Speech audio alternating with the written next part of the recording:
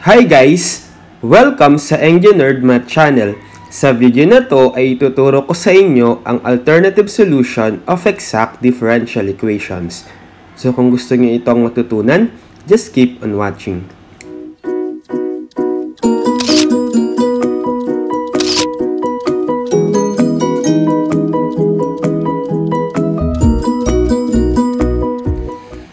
Okay, so this time ay ituturo ko naman sa inyo yung alternative solution of exact differential equations.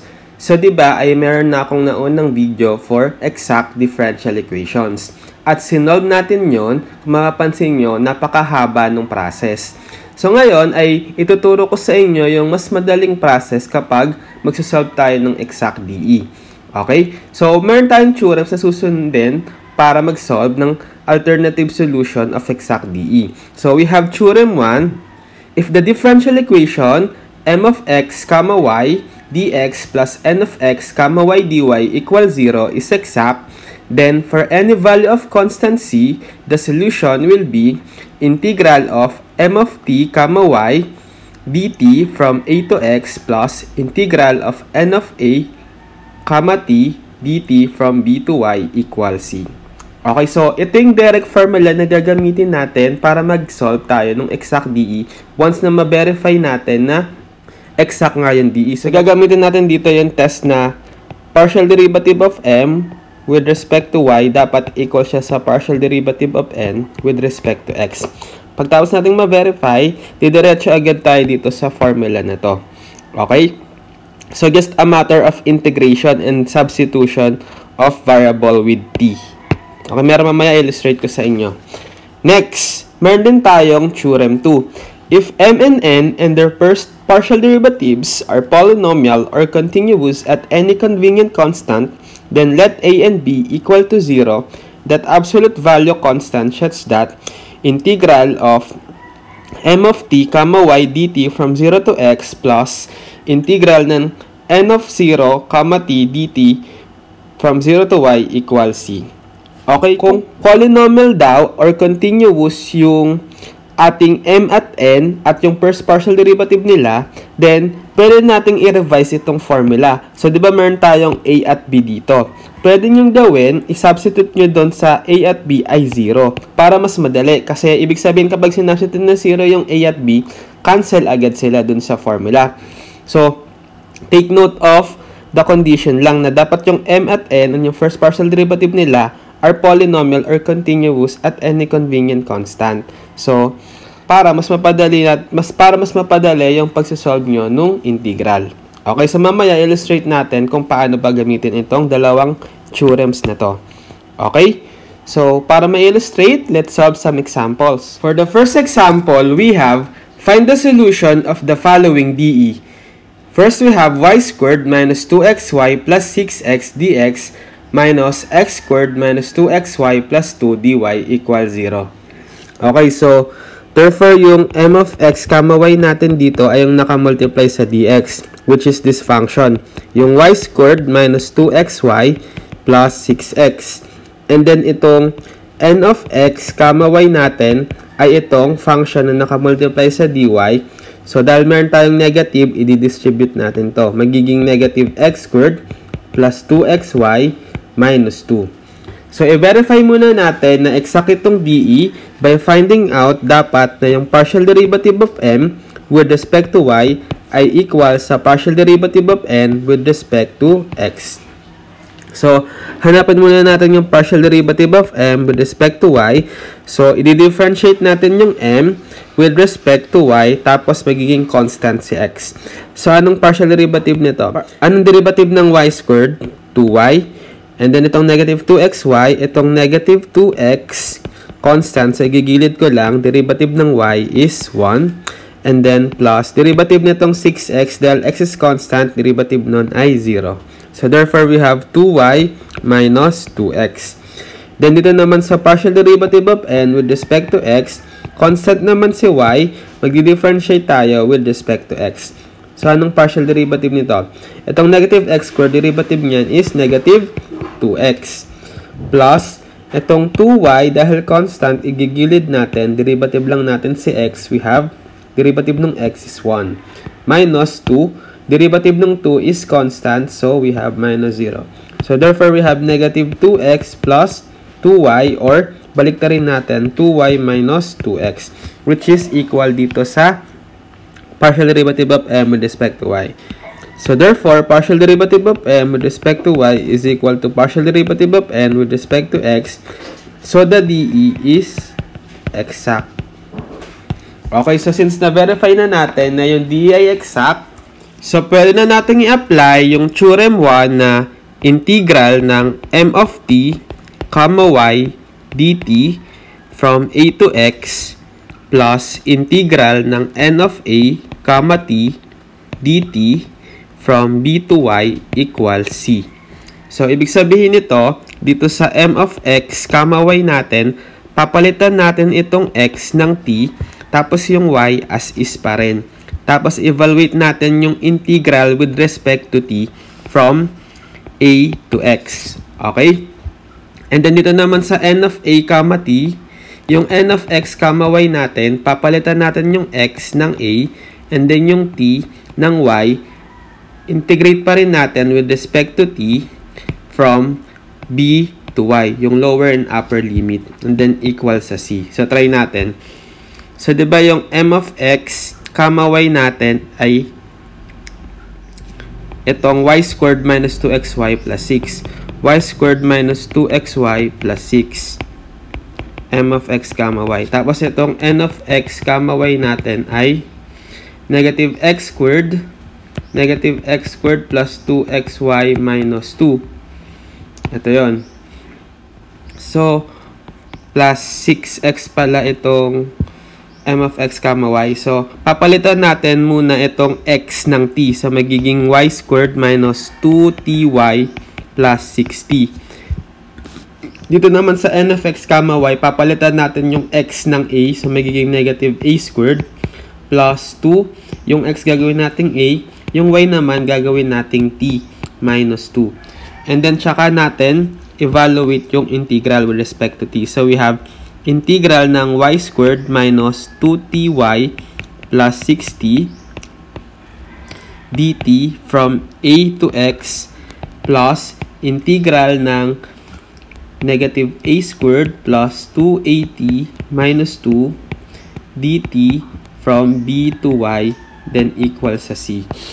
So, ibig sabihin, mag-i-integrate tayo with respect to t. Constant dito si y. So, integrate na natin.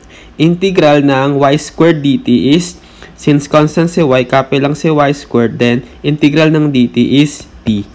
Minus, integral ng 2ty, so copy lang natin si 2y kasi constant siya, integrate lang natin tong t, we have power formula t squared over 2. Plus, integral ng 6t is 6 times, integral ng t is t squared over 2. Okay? Then, evaluated from a to x. Plus, ito naman yung integral ng negative a squared dt. So, with respect to t pa rin, so constant si negative a squared. So, copy lang. So, negative a squared. Then, integral ng dt is simply t. Plus, integral ng 2at dt is yung 2a constant, copy lang. Integrate natin tong t. We have t squared over 2, power formula. Then, integral ng negative 2 dt is negative 2t lang. Okay? Then, evaluated from b to y naman. Equal c. Okay? Then, evaluate na natin. So, papalitan muna natin itong mga terms ng x minus, papalitan ulit natin itong mga terms this time ng a. So, dito muna tayo sa upper limit. So, palitan natin yung mga t ng x. So, we have y squared x minus 2y x squared over 2 plus 6x squared over 2 minus, papalitan naman natin yung t ng a. So, we have y squared a minus 2y a squared over 2 plus 6a squared over 2. Okay? Then, dito rin sa side na to, we have, papalitan muna natin yung mga t, this time ng y, minus papalitan ulit natin itong mga t ng lower limit na b. So, duman tayo sa y. So, we have plus negative a squared y plus 2a y squared over 2 minus 2y minus, this time papalitan naman natin yung mga tinong b. So, negative a squared b plus 2a b squared over 2 minus 2b equals c.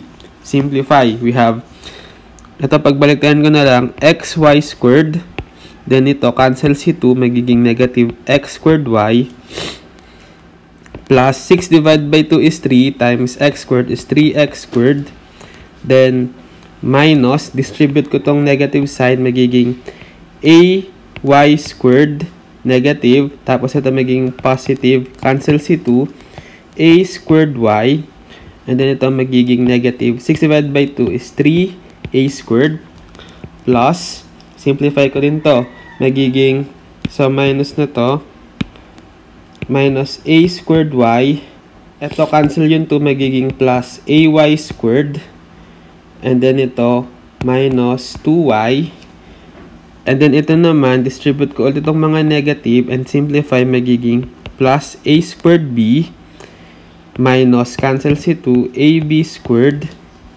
plus 2b equals c.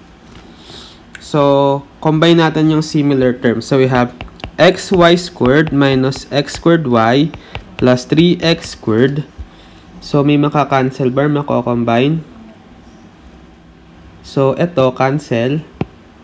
Ito, cancel. Tapos, ito, wala. So, copy, minus 2y. And then, yung mga natira, puro mga constant na lang. Itong negative 3a squared plus a squared b minus ab squared plus 2b equals c. So, yung mga constant, ilipat ko lahat dito sa right side. So, xy squared minus x squared y plus 3x squared minus 2y is equal to c plus 3a squared minus a squared b plus ab squared minus 2b. Okay?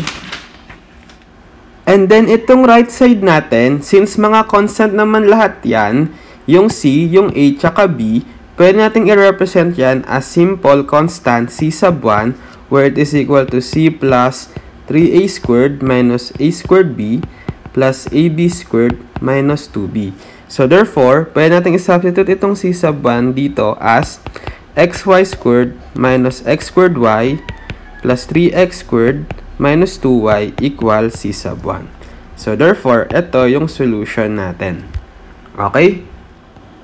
Next, we have 3y times quantity x squared minus 1 dx plus x cubed plus 8y minus 3x dy equals 0 when x is equal to 0, y is equal to 1. Okay, so meron tayong particular solution dito. Kasi meron tayong condition na when x is equal to 0, y is equal to 1. Okay, so, verify muna natin kung exact ba itong DE. So, yung m of x, y natin, ay itong nakamultiply dito sa dx, which is yung 3y times quantity x squared minus 1. So, distribute ko tong 3y, magiging 3x squared y minus 3y. Tapos, yung n of x, y natin, yung function na nakamultiply sa dy, which is this, yung x cubed plus 8y minus 3x. Okay? So, prove natin na yung partial derivative of m with respect to y is equal to partial derivative of n with respect to x. So, yung partial derivative of m with respect to y, constant si x, differentiate natin with respect to y, we have itong 3x squared constant, so copy lang natin, and then differentiate natin yung y, equal yon sa 1. Minus, derivative ng 3y is 3. So, therefore, we have 3x squared minus 3. And then, ito namang partial derivative of n with respect to x, we have constant naman si y, differentiate natin with respect to x. So, derivative ng x cubed is 3x squared. Itong derivative ng 8y is 0. And then, derivative ng negative 3x is negative 3. So, we have 3x squared minus 3. So, therefore, equal yung partial derivative of m with respect to y sa partial derivative of n with respect to x. The DE is exact. Okay? Now, mapapansin nyo, yung given expression natin sa m of x, y, tsaka sa n of x, y, pareho silang polynomial at continuous sila everywhere. As well as yung first partial derivative ng m with respect to y at yung first partial derivative of n with respect to x ay also polynomial din. So therefore, pwede natin i-apply yung theorem 2 kasi nasatisfy nga yung restrictions. Yung integral ng m of t, y dt from 0 to x plus integral ng n of 0, t dt from 0 to y equals c. Para mas madali yung pagsasolve natin. Okay, so try natin. So, dun muna sa m of x, y, yung x ulit papalitan natin ng t, yung y as is. Tapos dito naman sa n of x, y, yung x this time papalitan natin ng 0. Tapos yung y papalitan ulit natin ng t. So, ang nabago ay yung lower limit. Yung a naging 0, yung b naging 0 din. Okay, so try natin. So, we have, pag pinalitan natin ng t, so yung m of x, y natin uli ay, ano ba? Ito yan, di ba? 3x squared y minus 3y. Tapos yung n of x, y natin, ito yan, yung x cubed plus 8y minus 3x. So, palitan natin yung m of x, y ng m of t, y. Yung x palitan natin ng t. So, we have 3t squared y minus 3y. Tapos, itong n of x, y, palitan natin yung x ng 0 tapos yung y ng t. So, we have 0 cubed plus 8t minus 3 times 0. So, parang ano na lang to?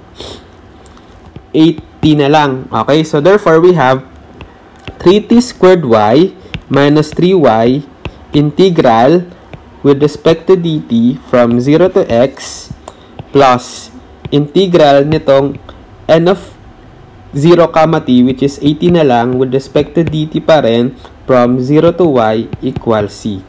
Okay, so evaluate natin yung integral with respect to t. So, constant dito si y. So, parang integral ng 3t squared y is yung 3y, itabi ko lang, integrate lang natin tong t squared. Power formula is t cubed over 3. Minus, integral nitong 3y dt is yung 3y constant. So, integral lang natin bali yung dt which is t pa rin. Then, evaluate from 0 to x. Plus, ito naman, 80 dt, integral nun is 8t squared over 2. Power formula lang. Evaluated from 0 to y equals c.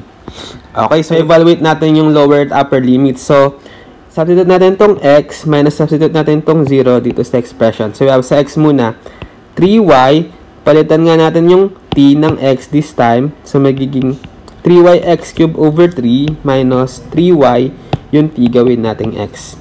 Minus, so mapapansin nyo, pag sinubstitute natin tong 0 dito sa bawat expression, equal pa rin siya sa 0 kasi naka-multiply tayo sa t, di ba? So, therefore, we have 0 minus 0. So, parang wala na. And then, dito rin sa plus 80 squared over 2, substitute naman natin tong upper limit muna na y dun sa t. So, parang 8y squared over 2 minus. And then, pag sinubstitute naman ulit natin tong 0 dito sa 80 squared over 2, 0 pa rin kasi naka-multiply siya sa 0 equals c. So, therefore, ito na yung final answer natin. Simplify na lang natin. Cancel si 3 dito, magiging x cubed y. Ito magiging 3xy. Tapos, itong plus 8 divided by 2 is 4y squared, then equals c. Okay? Tapos, meron tayong condition na when x is 0, y is equal to 1. So, masasolve natin si c. Substitute natin yung when x is 0, y is equal to 1. So, 0 cubed times y na 1 minus 3 times x na 0 times y na 1 plus 4 times 1 squared equals c.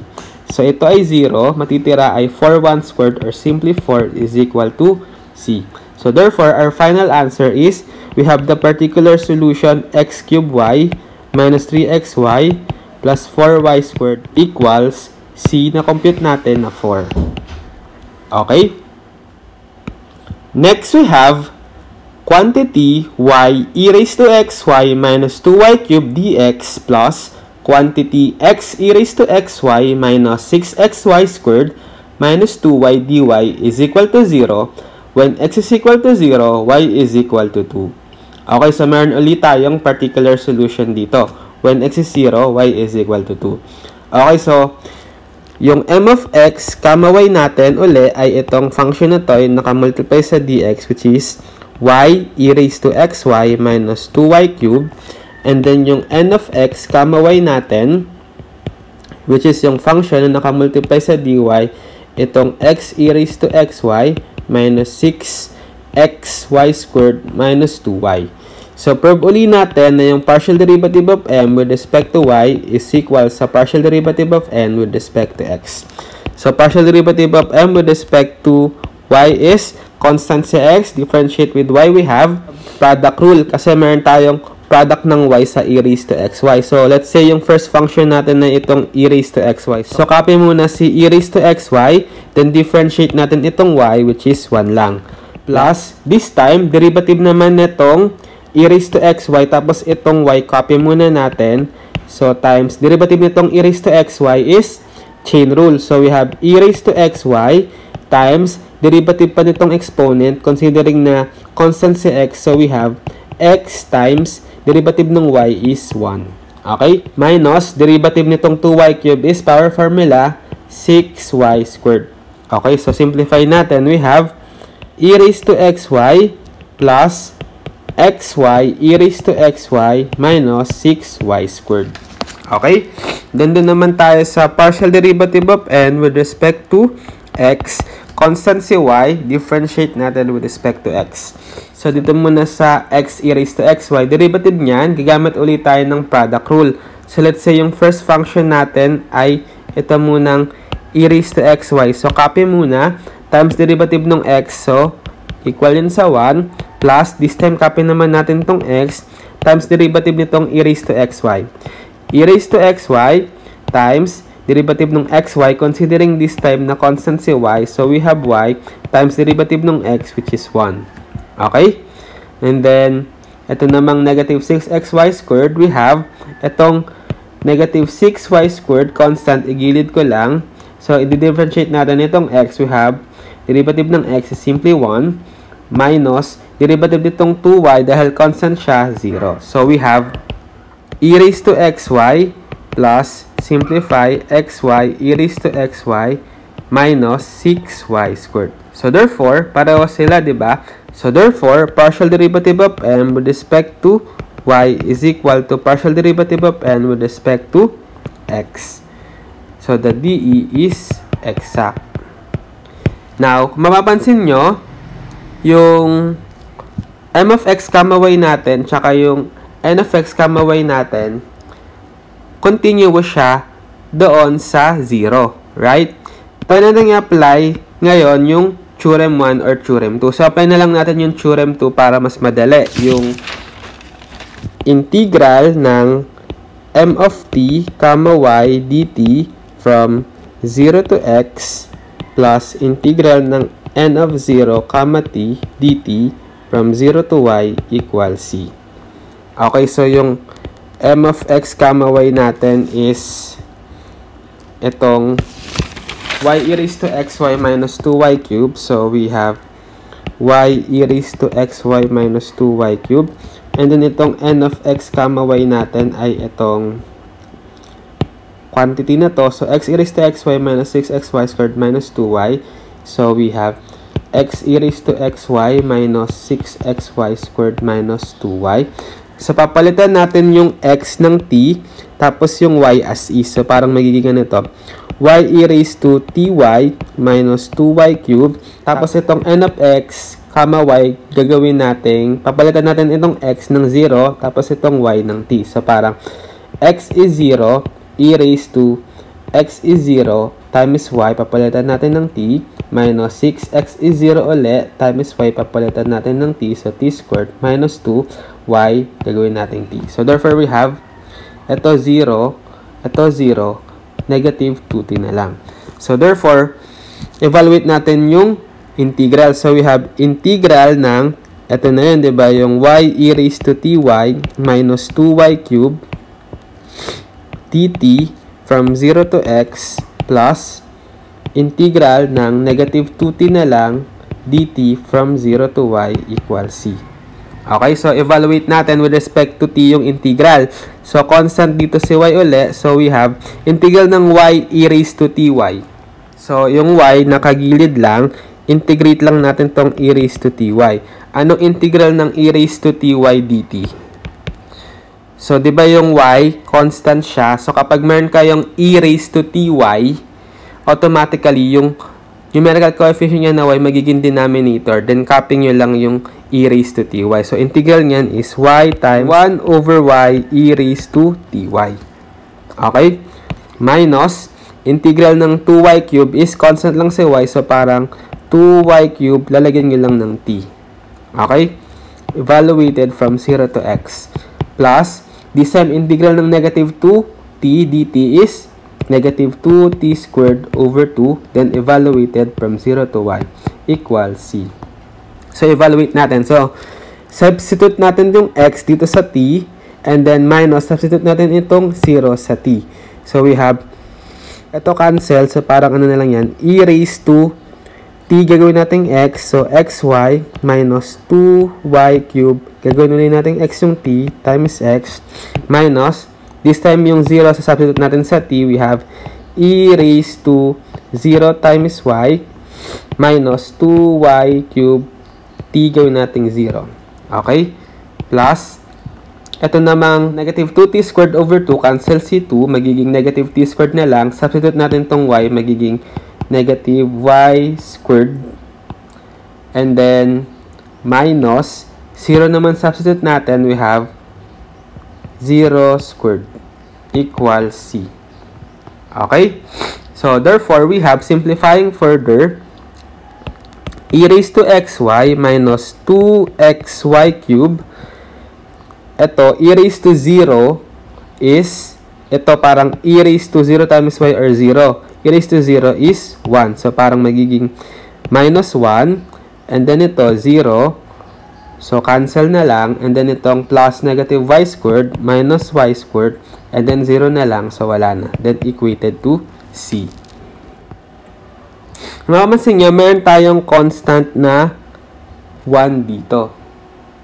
So, pwede itong ma-absorb ng constant natin dito na c. So, parang e raised to xy minus 2xy cube minus y squared is equal to c plus 1. So, i-represent na lang natin tong c plus 1 as single c sub 1. So, equal yan sa c plus 1. So, meron tayong e raised to xy minus 2xy cube minus y squared is equal to c sub 1. Tapos, meron tayong condition, di ba? Yung when x is 0, y is equal to 2. So, substitute natin yung x na 0 tsaka y na 2 dito para ma-solve si c sub 1. So, we have e raised to x is 0, y is 2, minus 2 times x is 0. So, y is 2, so we have 2 cube minus y is 2 ulit, so we have 2 squared equals c sub 1. So, ito, e raised to 0 or 1 minus ito 0 minus 2 squared or 4 equals c sub 1. So, therefore, we have 1 minus 0 minus 4 is negative 3 equals c sub 1. So, c sub 1 equals negative 3. So, substitute natin dito sa final answer. So, we have e raised to xy minus 2xy cube minus y squared is equal to negative 3. So, therefore, this is the final answer. Okay? So, that's it for the alternative solution for exact differential equation. So, mapapansin nyo, mas madali yung solution natin kapag ganito kasi direct substitution lang tayo doon sa integral. Unlike doon sa usual way of solving exact DE, medyo mahaba. So, it's up to you kung anong mas gusto nyo gamitin. Kung itong alternative solution o yung standard way of solving exact DE yung gusto nyo. Okay? So, practice lang kayo palagi mag-solve para mas maging madali sa inyo itong exact DE. Okay? So, sana ay may natutunan kayo sa video na to at maraming salamat sa panonood.